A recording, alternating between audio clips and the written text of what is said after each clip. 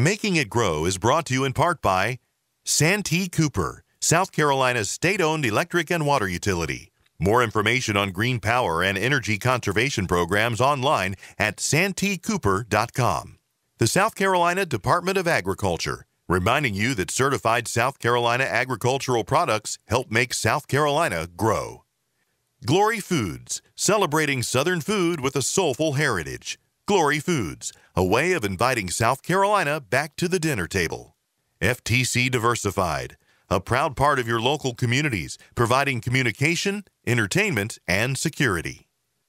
Art Fields, a 10-day art competition in Lake City, South Carolina. Additional funding provided by International Paper.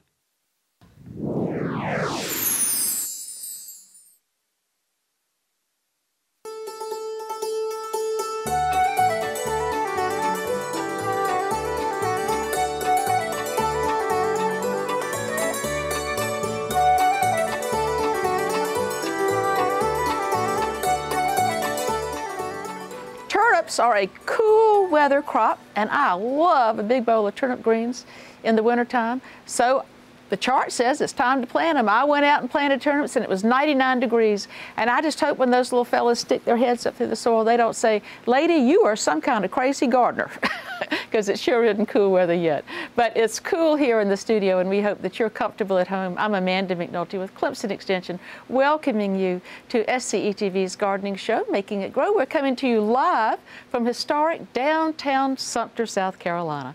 And Teresa Lott is in the chat room. She would enjoy your company, and she's going to tell you when we go inside how easy it is to be one of those chatting people, and you can watch the show at the same time.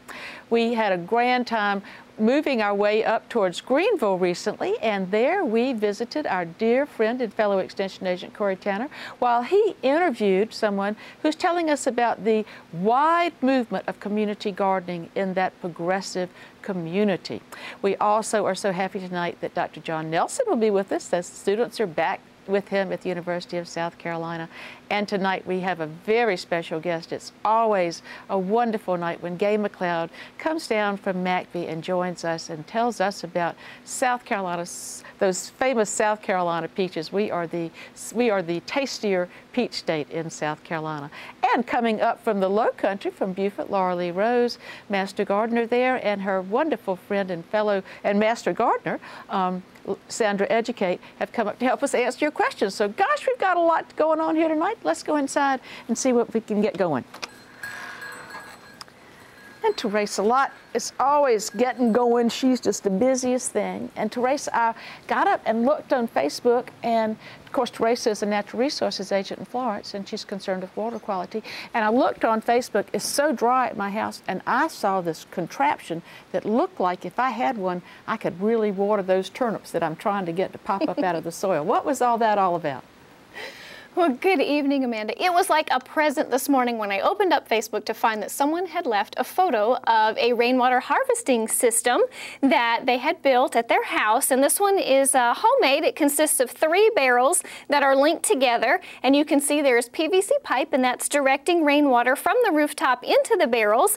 And then John, who shared the photo, has said that he is using this to fill watering cans and water plants, and also to fill up his water features like bird baths. And I know even though there hasn't been much rain lately, I still have water in my rain barrels, so I can use that to water all the potted plants on my deck. And rainwater harvesting is a fabulous way to provide a chlorine-free source of water to your plants, and also to minimize polluted runoff. So it's good for you, good for your plants, and good for the environment. If you'd like to know how to build your own rain barrel, you can search for Clemson Carolina Clear Rain Barrel Manual. I think just Rain Barrel Manual will get you there. And we have a great manual, as implied by the name, that has at least 3 different designs that you can build at home yourself and start saving up your rainy days.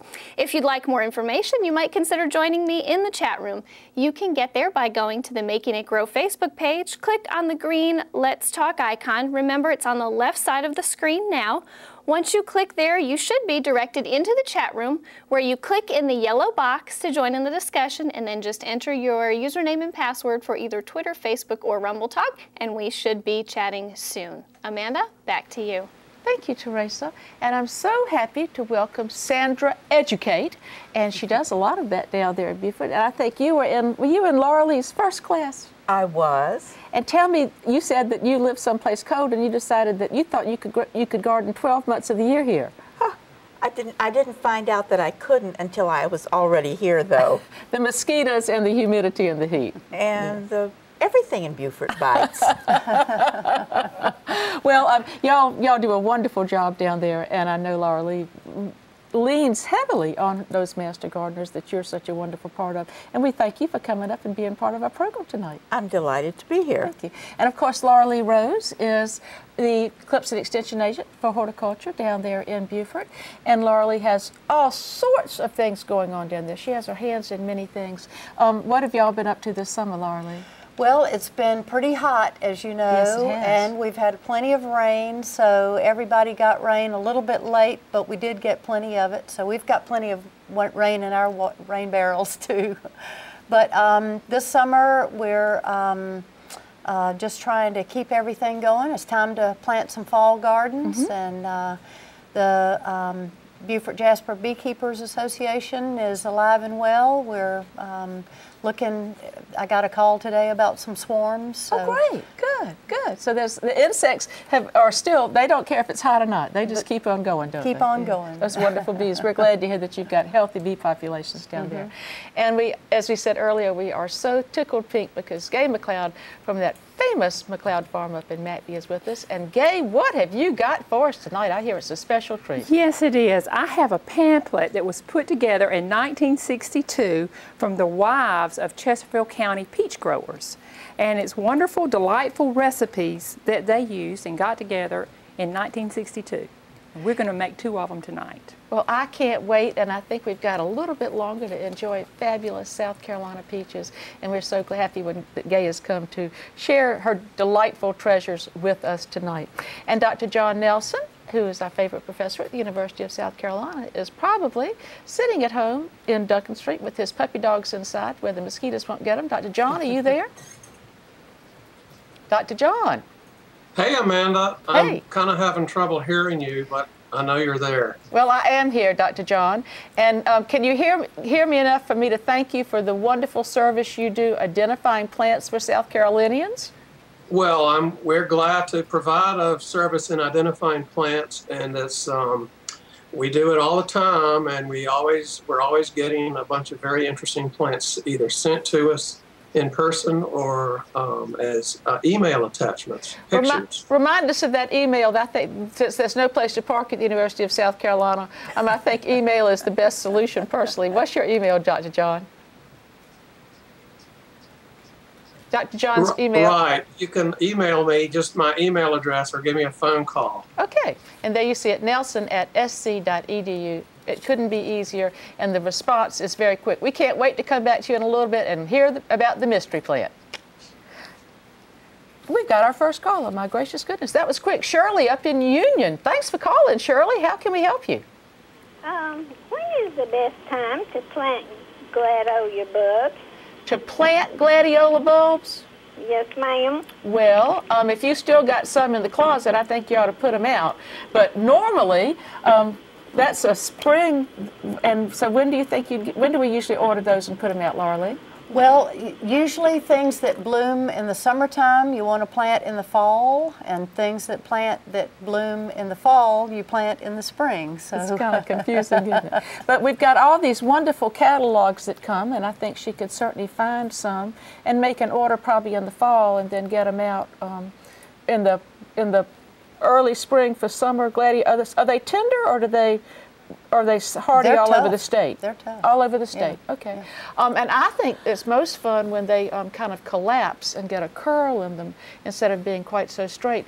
I like those heirloom ones. Have you ever grown into the heirloom gladiolas that are a little bit shorter? The ones that are more perennial? Yeah. The Byzantium, I think they are. Yes. They're think, delightful. Aren't they charming? Yeah, yeah. And they do seem to persist longer in South Carolina, Yes. don't they? So you might want to look into those heirloom, and you say Byzantium is one of the series? Okay. Yes. All right, thank you. Barbara's calling us from Pickens, where Millie Davenport does such a wonderful job as the Master Gardener Coordinator and Clemson Extension Agent. And how can we help you since you didn't call Millie on the phone and are calling us instead? Good evening, Amanda and panel. I have a question. I have used an organic fertilizer called Milorganite. Uh-huh. And I put it around my sweet potatoes, and now I noticed that where the Milorganite was dropped, I have mold.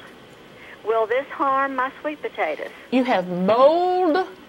It's molded around where the Milorganite was spread, and I was concerned that it will harm my sweet potatoes. And the sweet potatoes are under the soil?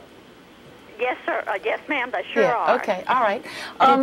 Did she check the Milorganite to see that it was listed for vegetable gardening? I know that Poconite here in Sumter, which is the same thing, is listed for vegetable gardening. Okay. And for those of you who don't know, this is a byproduct of the sewage sludge, and it is not sewage, it is the bodies of the organisms that do the decomposing, and it's heated up to something like 4,000 or 5,000 degrees, and it's a very slow release form of fertilizer. And I think probably it was just there was some because it does contain some nitrogen. I think probably you had some rain and some moisture in the soil.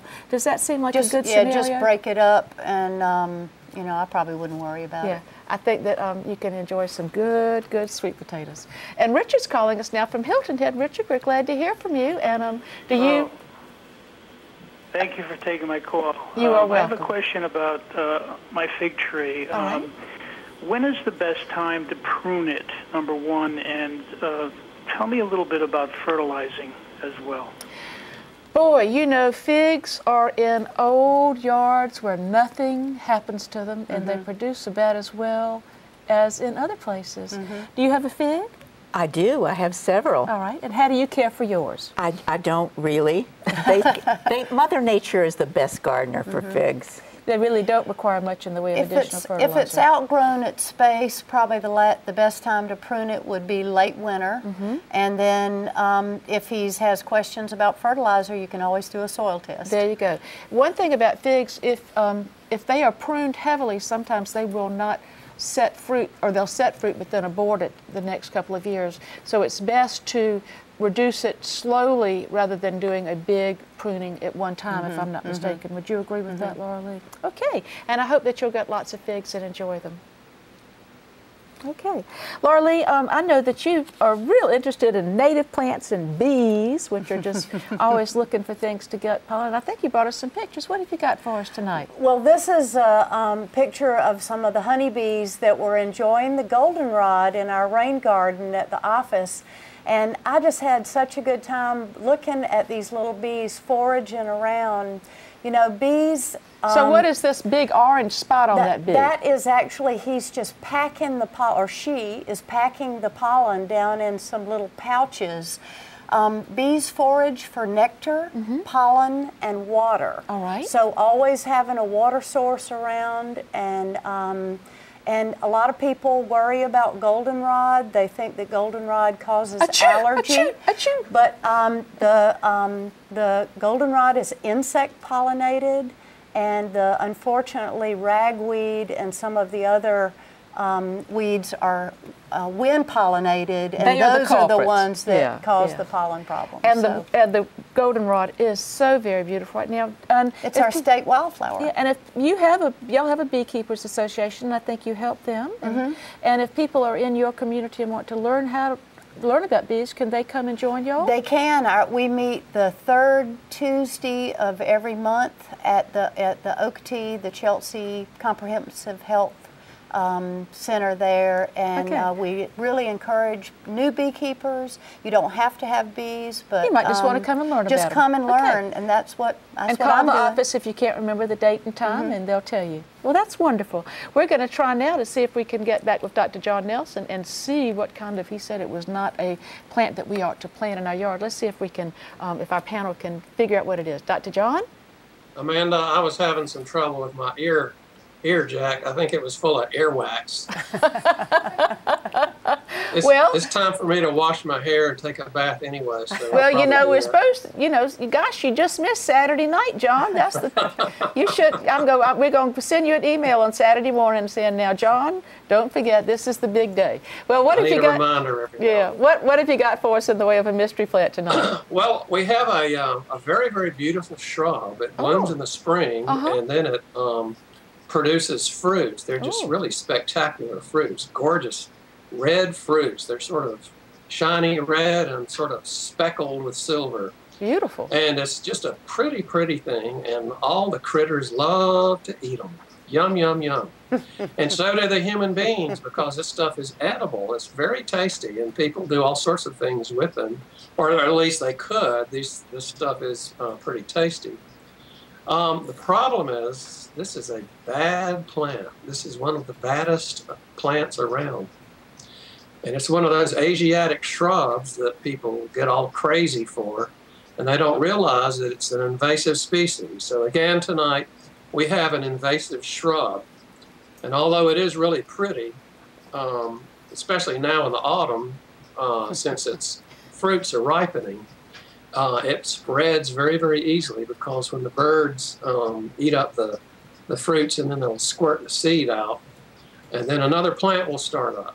Oh, mercy. And we'll start up in a place like the Audubon, the Bidler Forest right there, where we have all these native protected places, and the birds fly over them because it's such a great place for wildlife, and then they plant these seeds. Right. Does this plant have, are the leaves particularly attractive or anything about it? They're kind of pretty. Now, it's related to several other species in the same genus, which also have very attractive leaves. Some of the leaves are sort of silvery or bronze colored underneath. And people who like to do flower arrangements think they're all so pretty, and they are, but we have to learn to wean ourselves away from these critters. Well, ladies, what's this big bad fella? Well, in the landscaping business, we used to call it Ugly Agnes. Ugly Agnes, I know. And if you have to try to get rid of one, it takes all day. They can get so big. Yeah, the ones that we really hated were the thorny ones, but this one is the autumn, umbellata. An Ely Agnes, and Ugly Agnes is a good moniker for this. I never heard that. That's great. We like to call it that. And unfortunately, John, these are still available in nurseries, and people take them home. And we really do need to try to educate people that there are things other than this, and things that will also provide food for wildlife, and that will not become a problem. Amanda, I just want to say thanks to Linda Dixon, who sent these real pretty pictures along. And I want to say that, school has started. So I bet all of my students out there are watching tonight, I hope, for some extra credit. Oh, I hope so, too. Students, as someone who was in this class a number of years ago, you need all the extra credit you have. So you just better tune in and pay attention and take notes and read your reading assignment. John, thank you so much. We hope you have a wonderful school year, and I'm so happy that there are still people who are interested in botany. Sometimes I despair, but I think it's a wonderful, even if you don't continue with it in an educational way, it opens your eyes to the world around you, and you will certainly create some lovers of nature in your class. Well, I sure hope so. I know you will. Thank you. Teresa, have we got any chatters over there tonight? What's going on? Of course we have chatters. We have 10 speakers and 3 viewers, so a small crowd, but exciting nonetheless. And we did talk a little bit about rainwater harvesting. Someone mentioned it hasn't rained at her house in 3 weeks. And sometimes I get that deer in the headlights look when I advocate for rainwater harvesting, that you'll have rain when rain is not plentiful, but that's because so much water is generated from a rooftop. You get 0.6 of a gallon per square foot of roof space in a 1-inch storm. So if you do the math on a 1,000 square foot house in a 1-inch storm, which is pretty common, you'd get 600 gallons of water flowing off that roof, which is more than most homeowners would gather if you're using 50-gallon rain barrels. I think I've got about 150-gallon capacity. So you really can save it up and put it to use when Mother Nature isn't doing the job very well. Amanda, back to you. Thank you. And as you said, Teresa, this is a chlorine-free source, and some people feel like, you know, they want to have that opportunity for their plants, that some plants might be sensitive, things like that. So there's just, I don't think you can go wrong with rainwater harvesting. It's a great idea. And we thank Teresa for reminding and helping us find the right places to learn about building those rain barrels. Joan is calling us from Townville. Joan, we are happy to talk to you tonight, and how can we help you? Thank you so much. Glad to hear y'all's voice this evening over the phone. I have two questions for you. All right. I'd like to know when I need to plant the seeds for black-eyed Susans. And also, two of my rose bushes are getting little fruit-type things like Dr. John was just having on there, and I'm just trying to figure out what those little orange things are. All righty. And thank you, Amanda. I'll listen up. Thank you. Okay, thank you.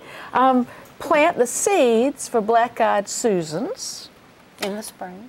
It's an annual, so it would be planted in the spring. Okay. And you would do well to start it inside and then transplant it out after the danger of frost is passed. Okay, thank you.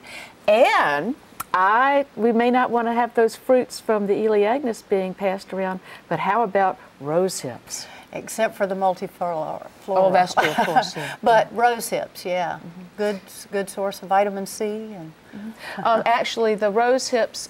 Some people make rose hip jam, and of course, the multiflora rose that Laura Lee's referring to is a terrible invasive, but your garden roses that you're growing do get those beautiful little orange fruits, and they're very high in vitamin C. The English people, who were such lovers of roses during the Second World War, used rose hips as their source of vitamin C because they couldn't get any fruit. So sometimes it's nice to know what we can do and to look at those things in a different way and realize how valuable they can be. Shirley's calling us from Daniel Island. Shirley, how are things down on Daniel Island? Have you been getting some rain, or is it dry down there? It's fairly dry. Oh.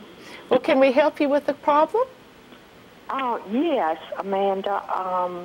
I have a 15 to 20 foot oak tree in my front yard. It's about 10 years old, but every summer, and this one more so than before, I have these caterpillars type worms on them, and they're eating all the foliage off.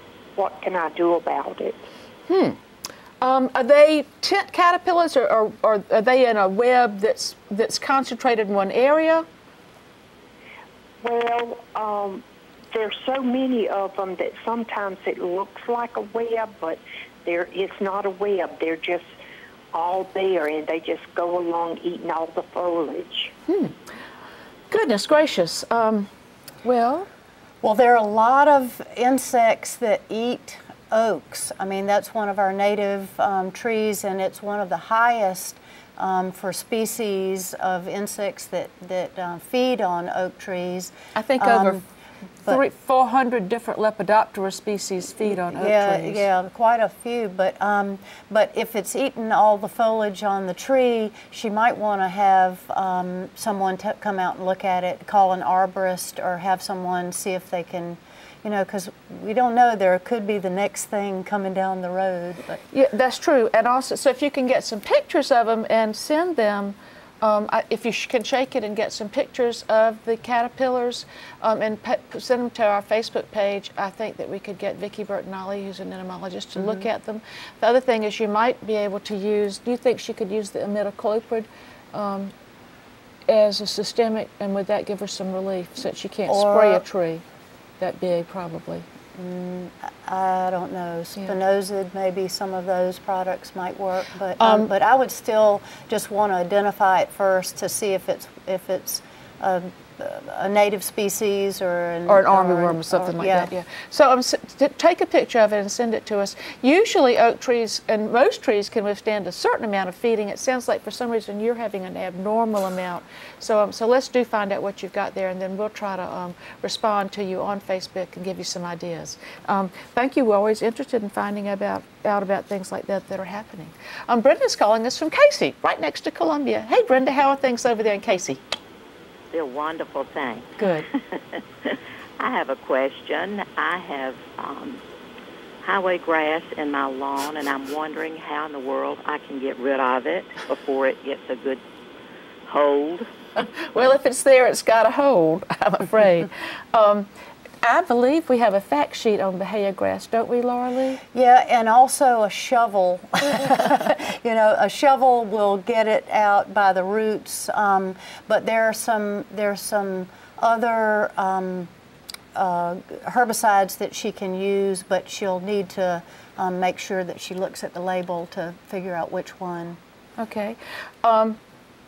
If you'll go to Clemson HGIC, Brenda, and look up Bahia grass, you will find a fact sheet that will give you a lot of information on how to control this. The key is that, if I'm not mistaken, you have to make multiple. You can't make one application. You have to make the second application, or you're wasting your money and wasting pesticide, and we don't want to do that. Read the label very, very carefully so that you won't do any harm to your grass, and there's probably nothing you can do this time of year. I know you can't do anything this time of year. You're going to have to wait until next spring when the weathers are cooler. Laura Lee, we are all proud of fact sheets that when people call me with the question, I say, oh, hold on, I'm going to look at the fact sheets. And we have an association, the South Carolina Association of County Agricultural Agents, and we have a media award, and I think somebody who's sitting here with us tonight did some pretty nice media work on a fact sheet. Well, it was a real collaborative effort. Kim Counts and Katie Giacalone and so many people up at the HGIC helped to put this fact sheet together, but it's on vegetative buffers and the tidal river systems, and what to do if you live on a salt marsh, plants that are useful. And yeah, I'm really proud that we got to work together on this and get an award. And why do we need to have these buffers there? What's the point of them? Well, the point, one of the main things is that the native plants that will emerge on the salt marsh are the plants that are supposed to be there, that help to filter any pollutants or even sediment, fresh water, all of those things that can disrupt the natural cycle of life. Of the estuary. And so just leaving the buffer is the main thing, and then there are some things, we certainly don't want people cutting down grasses along the edge of the marsh too. So that look that some people want of that mown to the water's edge is very damaging in that it allows pollutants and things to go straight into the water. And Absolutely. I think that this is not only true with our saltwater estuaries, but I think also in our home gardens as well, if I'm not mistaken, if people have retention ponds and all. Absolutely. Well, we are proud of you in Kim Counts, and this is a wonderful publication, and thank you for letting us have a chance to say congratulations for a good job. All right, well, thank you. Okay, Gloria's calling us from Saluda. Hey, Gloria, and I like to come up to Saluda. You're in a pretty part of the state. How can we help you? I attended a lecture you did at Orangeburg Calhoun Tech and enjoyed it so much. Well, thank you for being there. I appreciate it. Okay. That was about 10 years ago now. It was a long time. Lake Murray. Okay. Have you got something going on that we might be able to help you with? Yes, I have a question about tomato plants. Is there a cut worm that cuts the blossoms off of a tomato plant? Is it fruiting and then the blossom falls off? No, it's not fruiting. It just has the blossom, and it looks like it's been cut off. Okay. You know, excess nitrogen can make that happen. Are you still there, Gloria? I do not know about a worm, but I do know that often this time of year we're side dressing or putting more nitrogen out. And I once put out too much nitrogen, and all the blossoms fell off, and that is a response to too much nitrogen. So if you have been doing that, please check, and I will try to look and see if I can find out. And if you'll go to the Making It Grow Facebook page, I'll try to put an answer there in the next couple of days. Well, I hope you'll get some tomatoes. Temperature too. When it's so hot, the blooms just won't set. They won't set. Yeah.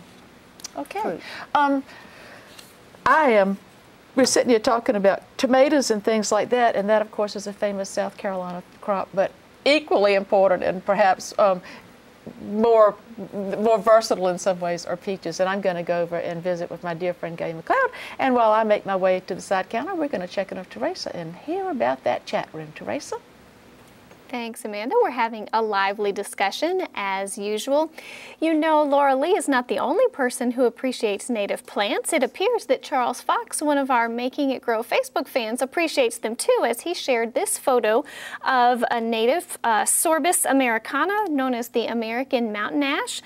Usually a small tree, 15 to 20 feet, although I hear it can grow up to 30 feet if it's particularly happy. Not that much habitat in South Carolina, as it would tend to grow in the mountains, but that makes sense since Mr. Fox is in the Blue Ridge Mountains of North Carolina. It makes beautiful red berries, which are attractive to birds, and another thing that will make Laura Lee happy, she mentioned bees. This tree is known to have special value for our native bees, so perhaps if you're thinking of adding something to your landscape, consider adding a native. It's almost National Planting Day, which encourages the planting of native species. Now let's check in with Amanda and her guest at the side counter. Thank you, Teresa. We are always happy on Making It Grow when we get a visit from Gay McLeod. Gay is part of that wonderful McLeod farm up in McBee, South Carolina. How long have y'all been growing peaches up there? Since 1916. 1916. And you've got a document here that's not quite that old, but tell me what this document is. It was a wonderful pamphlet that was given to me by a relative, and it is it's peach recipes from 1962 that peach growers' wives got together, and I'm really excited to show you too today. And they had a lot of peaches to practice with, so I bet these are going to be pretty good. They did. Okay. They did. Well, what are we going to do first? Well, the first thing we're going to do is we're going to make a peach mousse, and this was out of the recipe book. What you do is you start with 2 cups of peaches, and I've already sugared them. I put about 2/3 cup of sugar in them. All right. And our recipe says to let them sit for about an hour. Let that juice develop. Let that juice develop. And then it says to mash your peaches. Oh. And apparently some of the women mashed them with their hands to get them good and smushy. Yeah. The next thing we do is we put 2 cups of whipped cream, not Cool Whip, Oh, no, but this is whipped the real cream. thing. This is the real thing. We put 2 cups, and then we stir this up. And then the last thing we do is we add almond extract.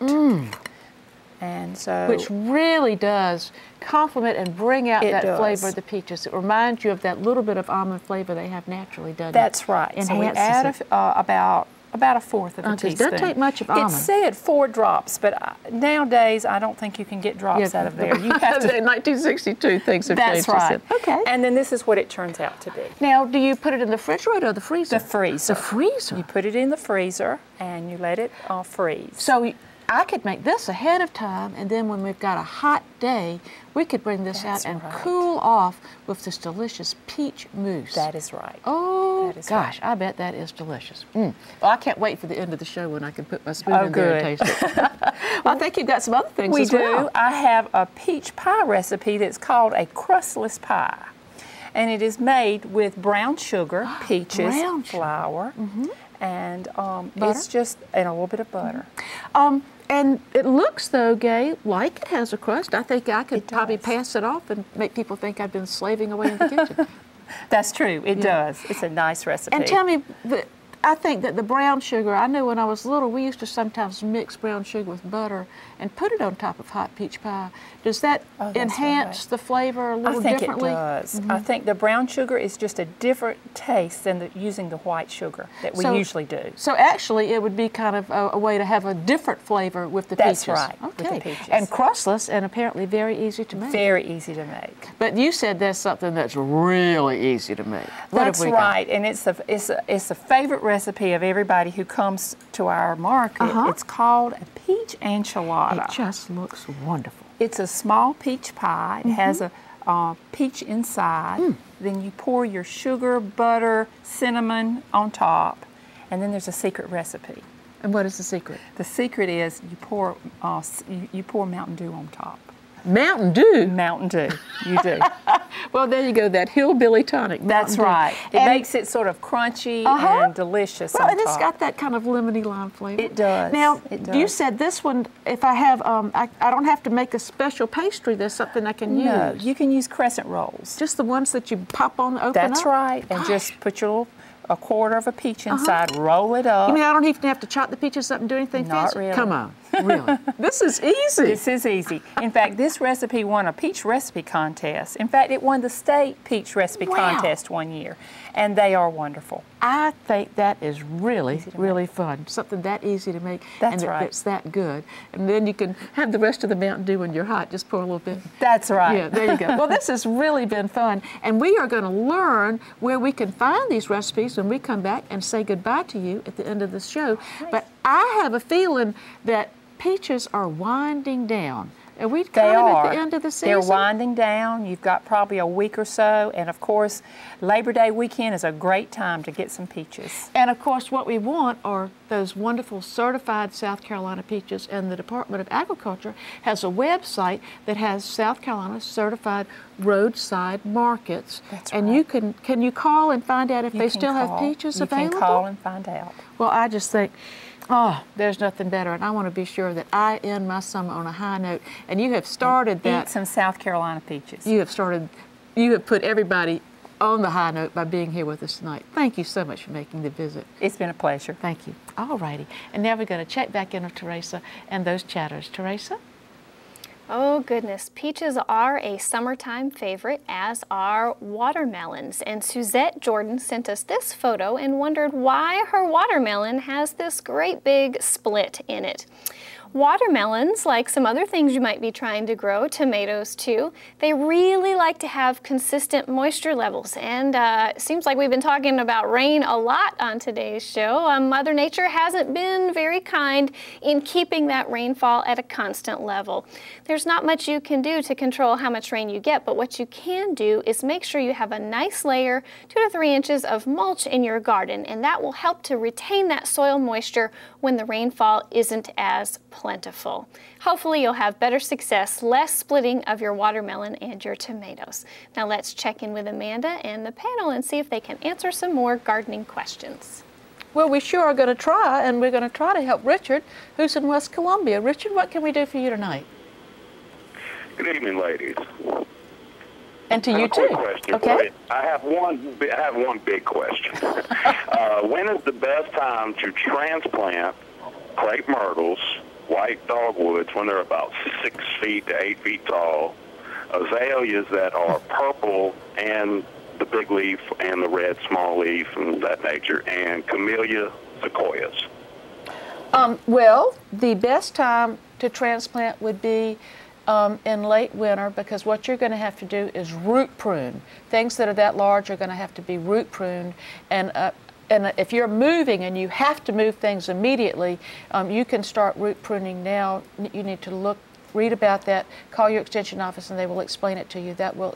But you need to wait until these plants are completely dormant, and then you're going to have to do a lot of tender, loving care to take care of them.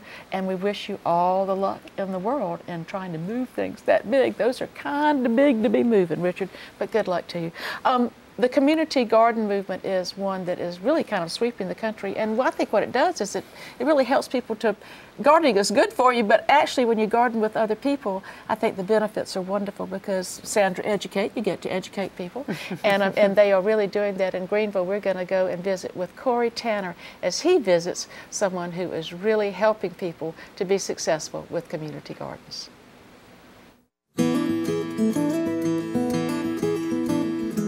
Today we're here alongside the Swamp Rabbit Trail in a food garden, and with me today is Reese Lyerly, who is the Director of Gardening for Good, and this is Gardening for Good's teaching garden. Reese, tell me, what is Gardening for Good? Thanks, Corey. So Gardening for Good is a network and resource center for community gardens in Greenville County, and we support a network of about 80 different gardens all across Greenville. They're at churches, schools, neighborhoods, businesses, and what we try to do is provide them with the resources that they need to be successful. Reese, that's great, and what strikes me there is that you said 80 community gardens. Are there really 80 community gardens in Greenville County? Yeah, so we've actually been tracking the community gardens here in Greenville since 2011. And we started originally about 35 to 40, and that number's doubled just in the past 3 years. So people in Greenville seem to be really excited about gardening, and we hope that Gardening for Good is one of the reasons why they're able to get started. Reese, we're standing in Gardening for Good's teaching garden, and it looks a little different to me than the average backyard garden in South Carolina. So what is a teaching garden, and how do you use it?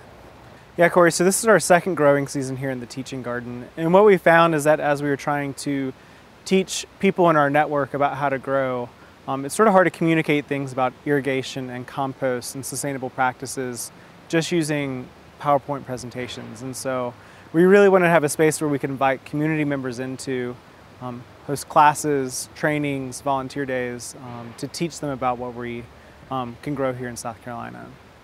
Great, and this is a kind of unusual mix of crops here. I see you have potatoes that are just about ready to dig, and I want to look at those in a little while. But also you have soybeans in your garden. Most of the people think of that as a field crop. Why do you have soybeans here? Yeah, so we chose to grow the soybeans really just to sort of diversify what we could grow. And also it's just another fun, easy, low maintenance plant that we could add to our garden. And these, I think, are the vegetable soybeans? Yes, these are the vegetable ones. We're almost ready. They're filling in the pods, so we're almost ready to start harvesting those. For those sushi lovers out there, they might recognize these as edamame, which I call an upscale boiled peanut. But speaking of peanuts, you also have some peanuts here, and we don't see a lot of those, particularly in the upstate, so that's an interesting crop. Yes, this is our second season growing peanuts. It's a really fun crop to talk about, especially with kids. A lot of people enjoy peanuts, but probably have never seen it grown before. We also like it because after it grows up to a good size like it is now, it's sort of self-mulching, not a lot of maintenance, and pretty easy to grow. Yep, and who doesn't like good peanuts? Who does not like good peanuts, exactly. I also see some very nice looking butternut squash, one of the great winter squashes that we can grow in South Carolina, and sweet potatoes, those are great crops because they store for a long time, right? Yeah, exactly. One of the things we liked about these as well is we, during the summers, most often the hardest time to get people out into the garden. It's hot, it's sunny a lot, and so we're trying to grow things that are also, grow well during the summer, but thinking about the fall harvest as well. So we're standing in beds that used to be our garlic beds. We were able to start our butternut squash before we had harvested that and then allow it to take over like you see now. Very neat. And probably the most unusual thing I see out here is ginger. Is this edible ginger, and can we grow it in South Carolina? Yeah, it is edible ginger, and I was inspired by some friends last summer that grew a few beds of ginger, so I wanted to try it out myself. Really, this is just an experimental bed, something to play around with. We can grow it. Hopefully we won't have an early frost this year, and we should get a pretty good crop of fresh ginger that we can enjoy. I'm really looking forward to that. I hope it works out well for you. Me too. And there's also several fruits, different fruit crops in the garden. You have strawberries as kind of a perimeter around your fence, but also I saw some kiwi and raspberries. Yeah, so we have strawberry along our fence line. We have that because the Swamp Rabbit Trail is right next to our garden. So maybe if you're on your bike, grab a strawberry or two. We also wanted to try out hardy kiwi. We have some females behind us and males over to the side. Really just as a way to diversify what we're growing and teach people about the fruits that can be grown in South Carolina. Yeah, those are really neat plants to grow. Well, obviously a garden of this size takes a fair amount of labor to maintain it and keep it looking this good. I'm sure you don't do all the work by yourself. Not at all, Corey. We have a faithful group of volunteers who come out and work with us. Since this is a teaching garden, we want as many people as possible coming out here. We do weekly volunteer days and also these workshops that I was telling you about. And really our goal here is that it, like I said, is a platform. So a place where interested gardeners can come, get their hands dirty, figure out what we're doing, learn some of the practices that we have, and hopefully be inspired to take it back home. Well, if somebody wanted to volunteer with you, do they need to bring their own tools?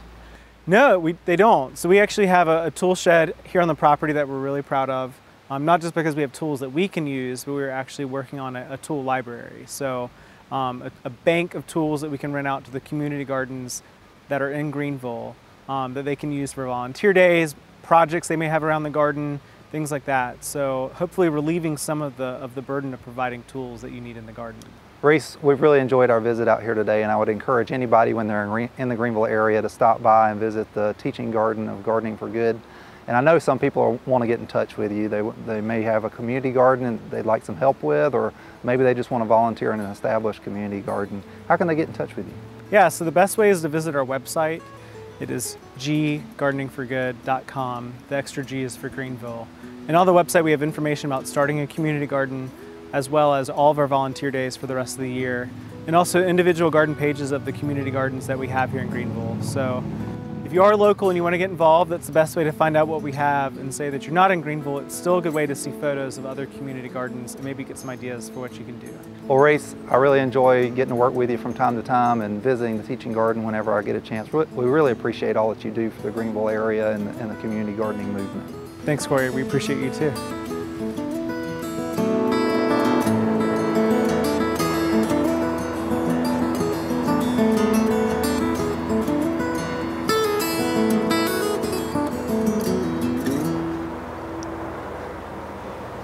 What a remarkable organization they have to help people get started, even loaning them tools. And Corey, of course, also won an award because he helped put together with collaborators just like you and Kim a wonderful booklet on community gardens. You can call your local extension office and find out how to get that. Well, Laura Lee, I know you like native plants. Does this ring a bell? Yes, poke salad Annie. Yeah. I don't know that many people think of it as pretty, but I think it's pretty. Oh gosh, the purple and the green, very pretty. And I think a lot of times I have purple on my windshield because I think, what is happening? Somebody from above is letting it loose. Is let loose. A favorite food of birds, and it's really kind of fun to have it in your yard. So don't necessarily pull up pokeweed, but let it stay, and you can feed the birds with it without having to put feed in the feeder. Job is calling us from Anderson. Gerald is calling us from Anderson. Excuse me, Gerald. How can we help you tonight?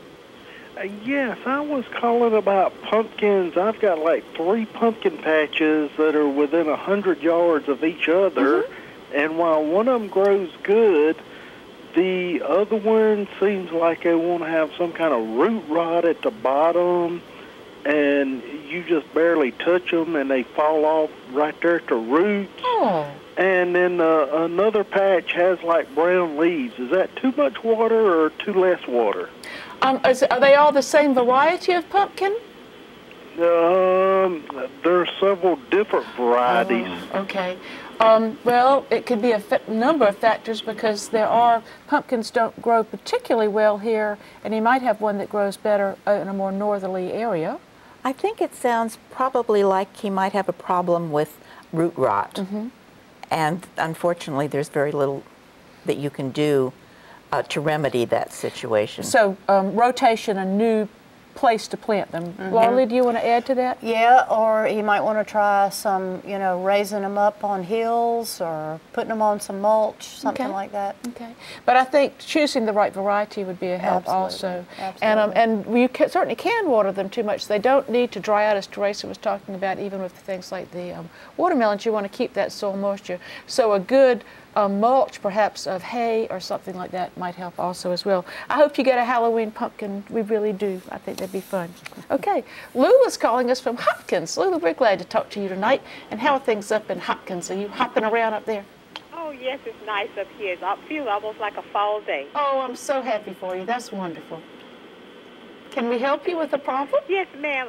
My question is, I have the blue hydrangea, and it's grown pretty big. Good. Last summer it had lots of blooms, but this year it didn't bloom at all, and I'm trying to figure out what's the problem. Well, we had that cold spell, and I wonder if that could have had something to do with it. Sandra, what do you think? Well, it could be, too, that if it was so big and she pruned it, she might have pruned the new buds off, and if she leaves it alone, she should have a good crop next year. But I think that this one is a good size, and this, y'all may not have been affected, but up here, Laura Lee, and Hopkins, of course, is near where we are.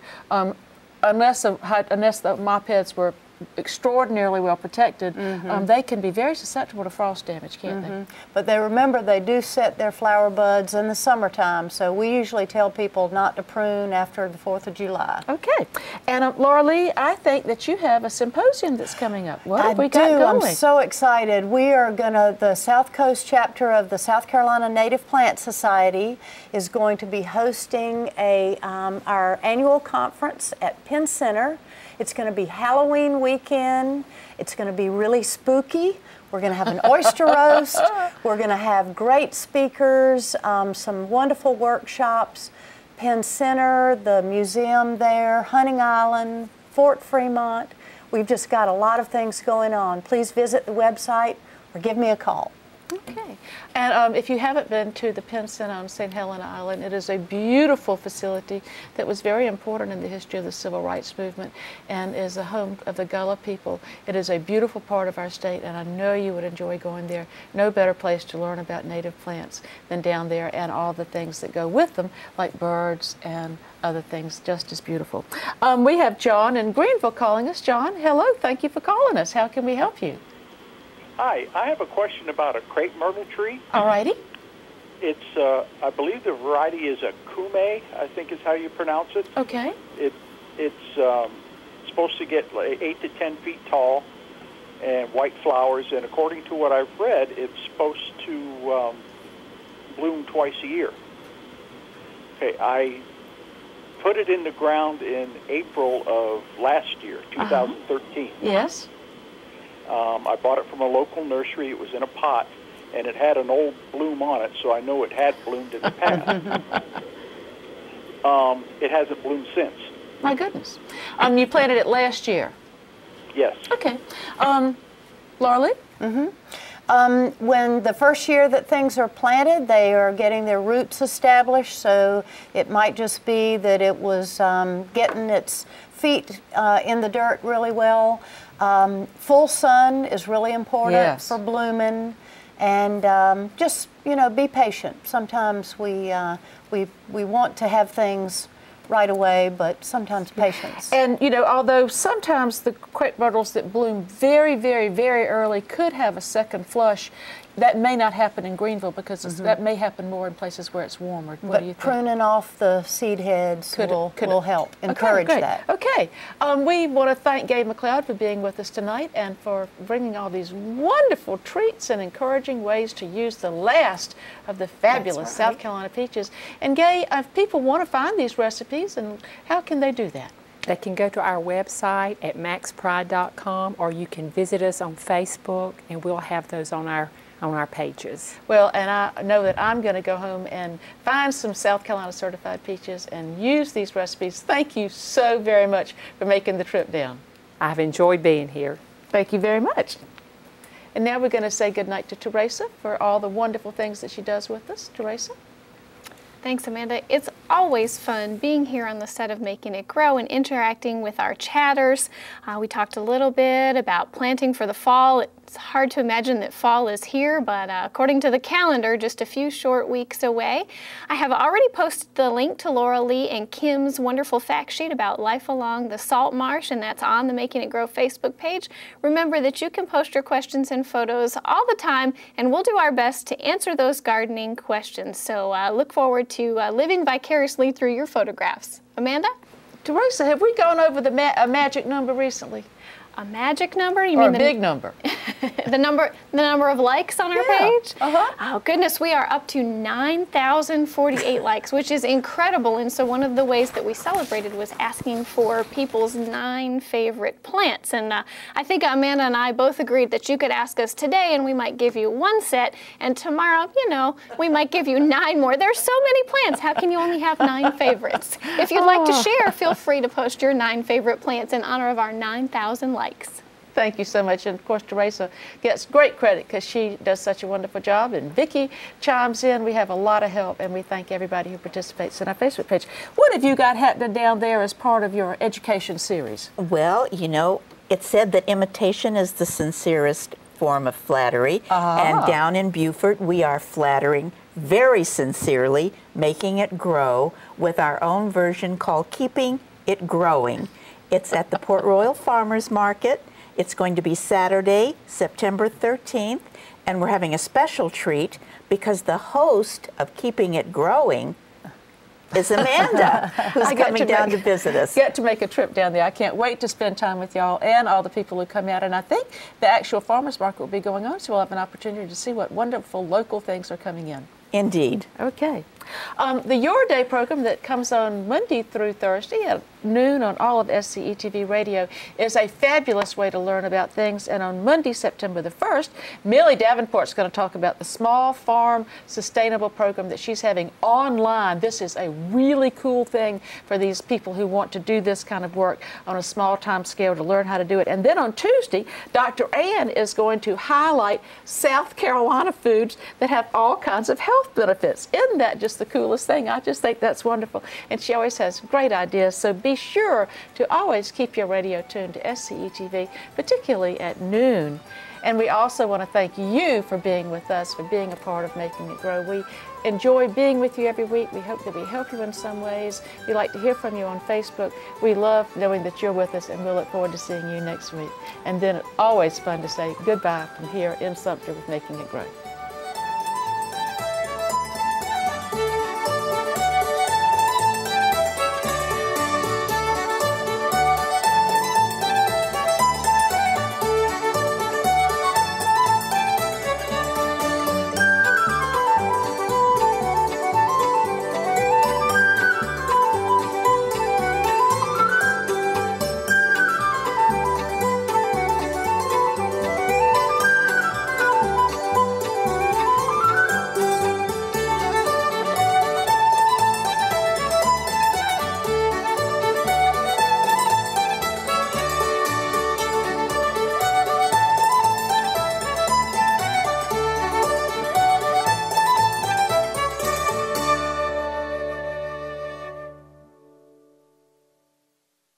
Making It Grow is brought to you in part by Santee Cooper, South Carolina's state-owned electric and water utility. More information on green power and energy conservation programs online at santeecooper.com. The South Carolina Department of Agriculture, reminding you that certified South Carolina agricultural products help make South Carolina grow. Glory Foods, celebrating Southern food with a soulful heritage. Glory Foods, a way of inviting South Carolina back to the dinner table.